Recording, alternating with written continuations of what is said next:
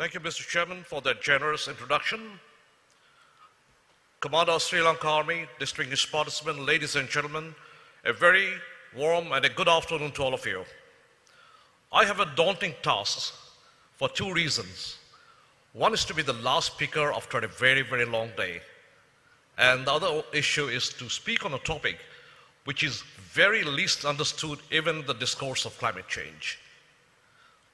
Let me also say a word or two about the institutions that I represent. As the chair said, that I'm the president of Bangladesh Institute of Peace and Security Studies, which is a security think tank that works primarily on the full spectrum of security. So our concentrations and focus and specialization is on traditional security, non-traditional security, and transnational security. We also deal with key strategic issues both in the region and beyond the region. I'm also the current chair for the last 3 years of the Global Military Advisory Council on Climate Change, which is the preeminent international body based out of The Hague and Brussels that works on the security implications of climate change. Our council members come from all the continents, so we have a global footprint. We work with governments, international organizations, with specialized bodies, and we are present in all international negotiations on climate change. So, with that very brief introduction about the organizations and the institutions, it is my task to speak about a topic which is called climate geoengineering. But before I do that, let me briefly tell you where we stand today in terms of climate change. It is a known fact that the global temperature is rising. There are severe damages and impacts on the global climate and environment due to human-induced activities and conditions. So with that impact and conditions, we stand today with the rising temperature, the caps of ice at the polar areas is melting. With that impact, the sea level is rising. The global weather pattern is changing. The monsoon, air, and the cycles are changing, impacting on water security and impacting on food security. We have issues of disasters, as you heard from my previous speakers, which are now increasing both in numbers, frequencies, and lethalities, causing large-scale human displacement and damages. We also have issues where human-induced climate conditions have adverse impacts and effects on human health. So we are now seeing new diseases coming back, which we have not experienced for many years and decades. We have a nexus of impacts on food, water, and energy that impacts on national security. Large-scale human displacement also impacts on global stability.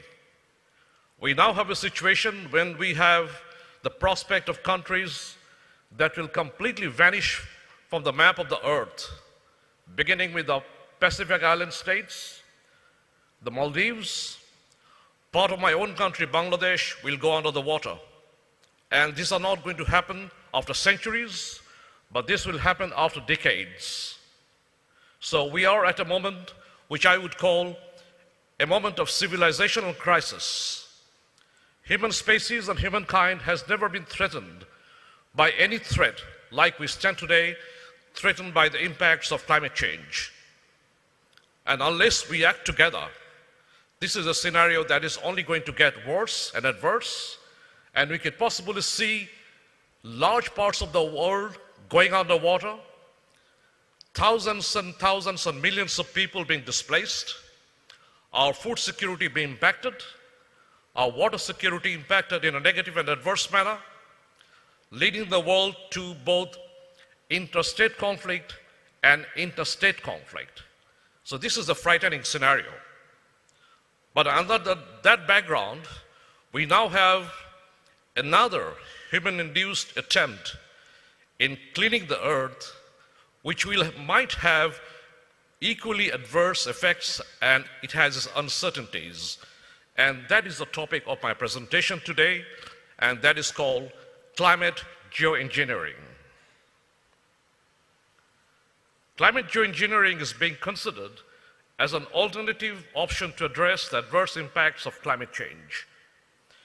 It involves large-scale artificial intervention on the Earth's climate system. Concerns revolve around the associated unknown effects of climate geoengineering that we could trigger. A special kind of governance is required at the global level to develop and monitor this aspect of climate geoengineering, which is now being attempted by some countries, particularly in the West. In my own words, we are trying to play the God's hand in trying to interfere with the Earth system and the global climate systems. We don't know the consequences. So what is climate geoengineering again? It denotes large-scale direct human intervention on the Earth's natural system to counter the adverse impacts of climate change.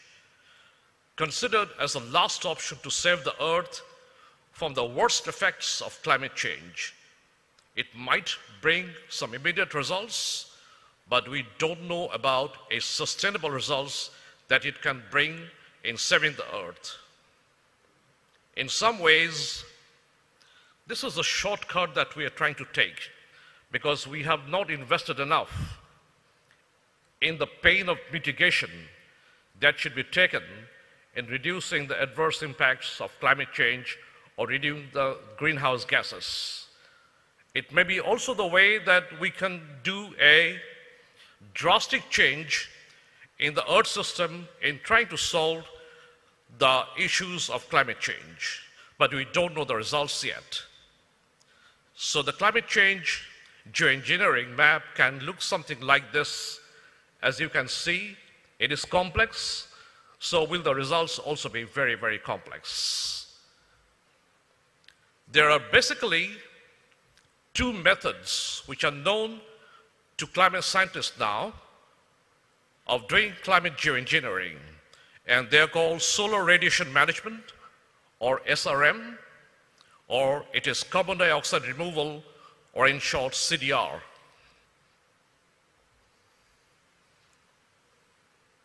In trying to define solar radiation management, or SRM, it is to develop artificial barriers so that the solar radiation can be reflected back to the space before it reaches the Earth's surface at a control level. So therefore, basically, we are trying to create a shield over the Earth which will deflect the sun rays before it reaches the Earth so that the Earth doesn't heat up in the scale that it is now heating up. And we try to control the global temperature, which is today, the international community is trying to cap at 2 degrees Celsius. We were all present in Paris for COP21 when this very complex negotiation was worked out in Paris. But as it looks today, that even if Paris Agreement is implemented to the full, we probably will not be able to cap the temperature at 2 degrees. It will probably go up to 3 degrees. And now with the US withdrawal from the Paris Agreement and non-compliance by some other states, if it happens, then the global temperature could not only be going up to 3 degrees, we could see the global temperature rising up to 4 degrees plus. I can tell you, ladies and gentlemen, that is a frightening scenario if it goes up to 4 degrees, because large parts of the world, your mega cities, the beautiful cities of London, New York, Shanghai, Mumbai, or many other cities will be completely lost to the sea. So that, again, is a frightening scenario. In this effort is to decrease the reach of the sun rays so that the sun does not heat up the earth in the manner that it is heating up now.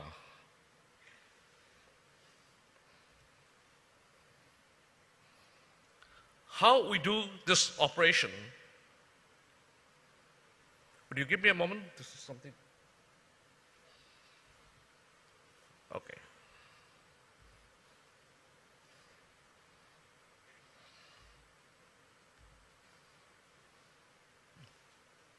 Can we have somebody who's not working?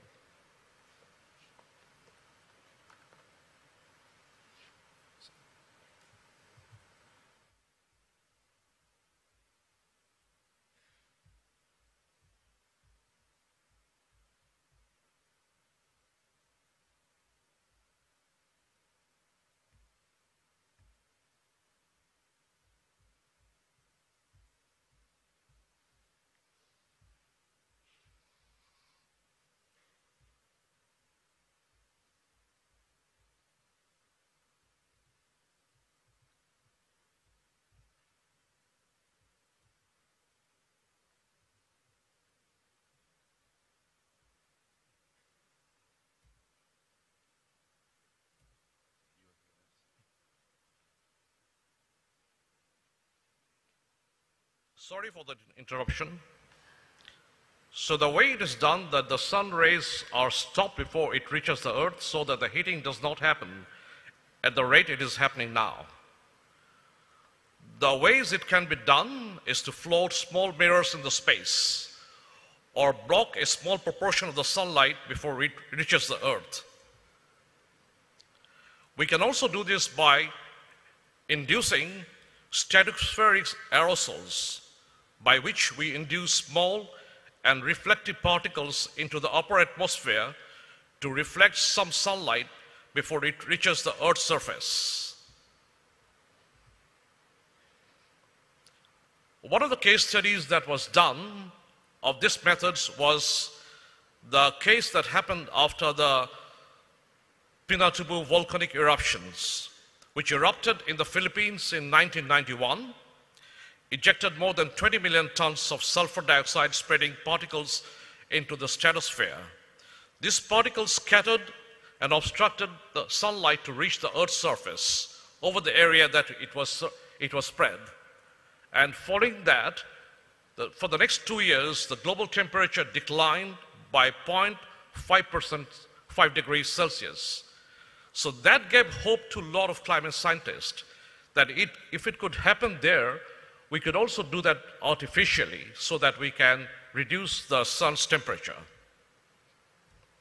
Let us now talk briefly about CDR, or carbon dioxide removal.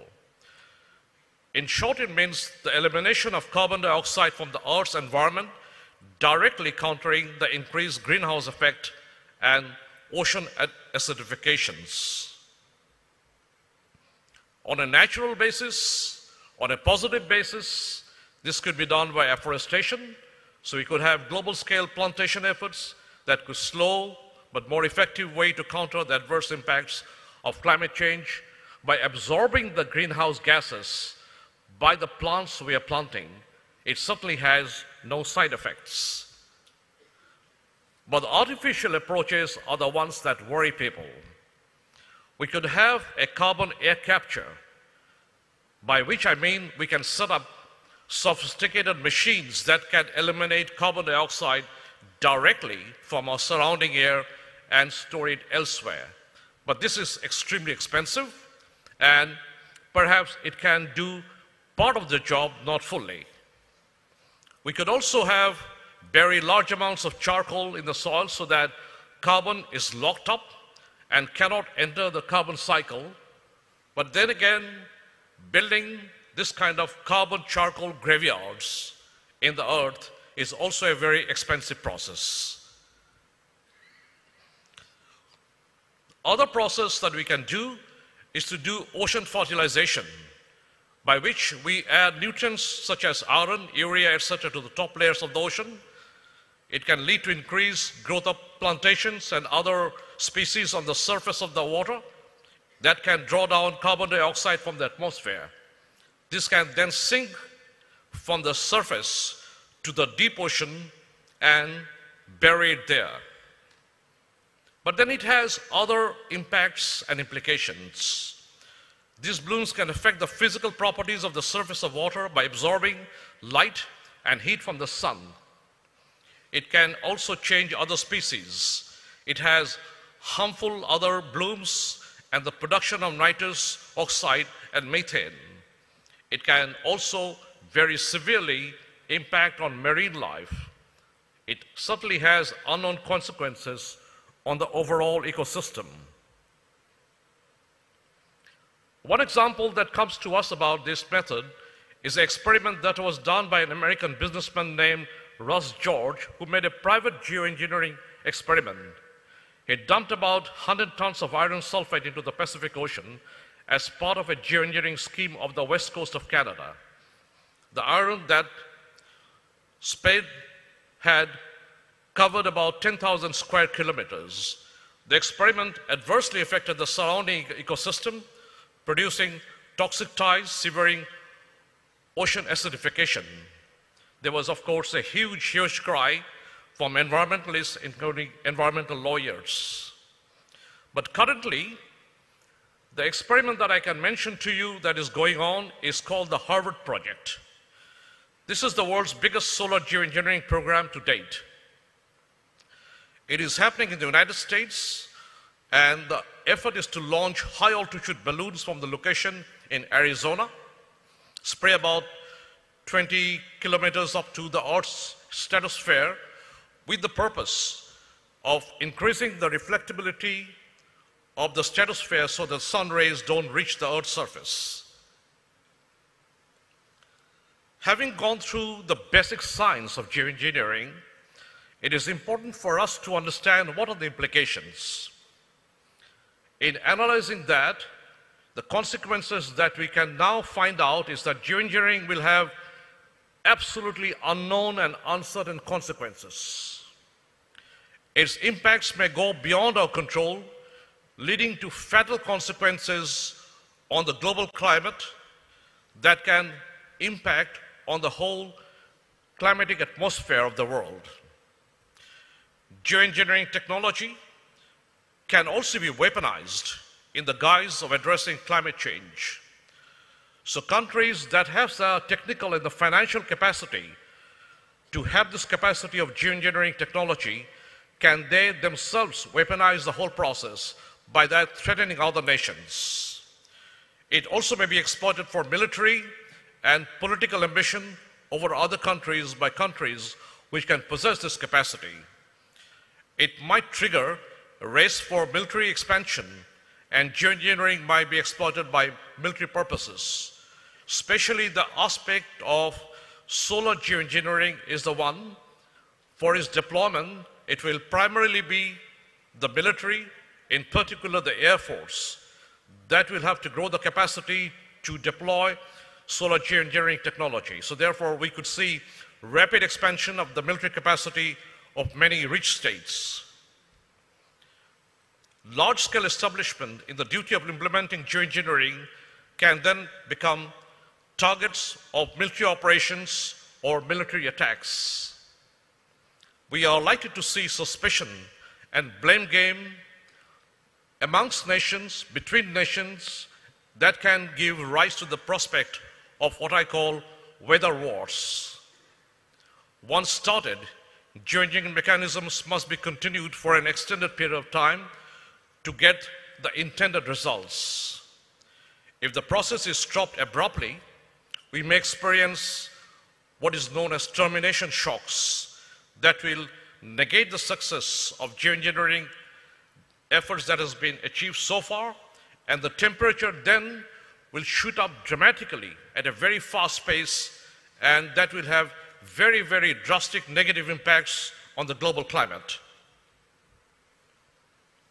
Right now, a very huge opaque condition exists regarding the research and experimentation of geoengineering, particularly by the states that are involved in these efforts.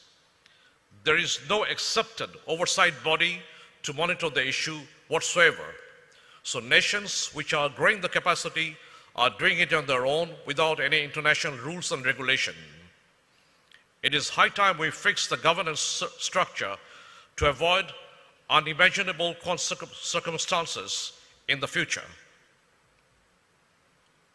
We need wider information, debate on each dimension of geoengineering technology at an international level is needed. The rules and regulations of the application of geoengineering are needed to be set up, which are internationally accepted by all nations. An international body to oversee and regulate the mechanism has to be set up, perhaps under the UN umbrella. There should be also a verification regime to accurately monitor the impacts after the deployment of the techniques of geoengineering. So with that, we come to what is known as the Oxford Principles. It lays out 5 guiding principles by which it should be regulated and governed. And that is geoengineering to be regulated as a public good. Public participation in a geoengineering decision-making process must be there. We must have disclosures of geoengineering research and open publication of its results. We need independent assessment of its impacts and verifications. And there certainly must be governance structure before deployment. So to conclude, the way forward should be, there should be a global moratorium to undertake large-scale geoengineering intervention on climate until everything, including its governance structure, is in place. The recent findings regarding geoengineering must be transparent and open access must be given to all. A global research pool has to be formed so that we can pull the knowledge all together. There has to be contingency planning, should be made ready beforehand at global level so that if there is a climate accident after deployment of geoengineering technology, we have the contingency for managing that emergency.